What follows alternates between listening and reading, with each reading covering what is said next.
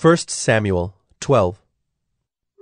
And Samuel said to all Israel, Behold, I have obeyed your voice in all that you have said to me, and have made a king over you.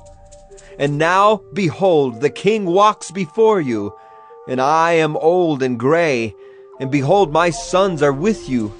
I have walked before you from my youth until this day.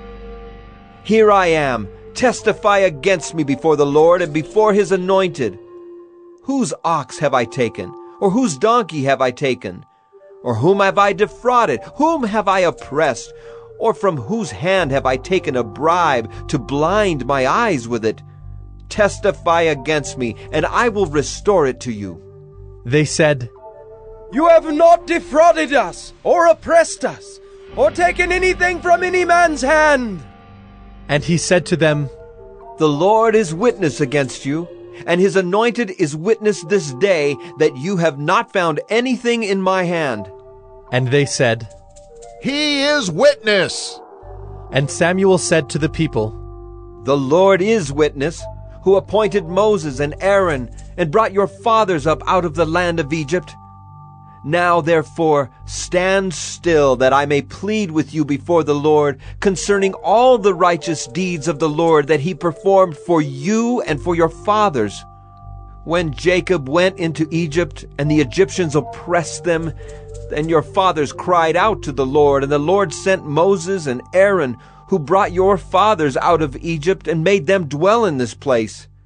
But they forgot the Lord their God, and he sold them into the hand of Sisera, commander of the army of Hazor, and into the hand of the Philistines, and into the hand of the king of Moab.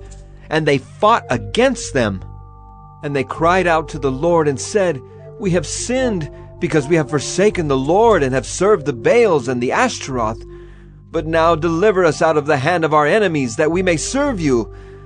And the Lord sent Jerubbaal and Barak and Jephthah and Samuel, and delivered you out of the hand of your enemies on every side, and you lived in safety. And when you saw that Nahash the king of the Ammonites came against you, you said to me, No, but a king shall reign over us, when the Lord your God was your king. And now behold the king whom you have chosen, for whom you have asked. Behold, the Lord has set a king over you. If you will fear the Lord and serve him and obey his voice, and not rebel against the commandment of the Lord, and if both you and the king who reigns over you will follow the Lord your God, it will be well. But if you will not obey the voice of the Lord, but rebel against the commandment of the Lord, then the hand of the Lord will be against you and your king. Now therefore stand still and see this great thing that the Lord will do before your eyes. Is it not wheat harvest today?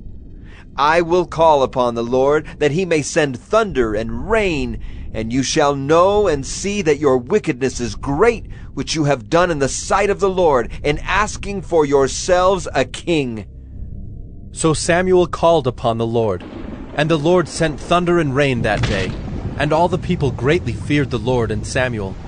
And all the people said to Samuel, Pray for your servants to the Lord your God, that we may not die. For we have added to all our sins this evil, to ask for ourselves a king. And Samuel said to the people, Do not be afraid. You have done all this evil. Yet do not turn aside from following the Lord, but serve the Lord with all your heart. And do not turn aside after empty things that cannot profit or deliver, for they are empty.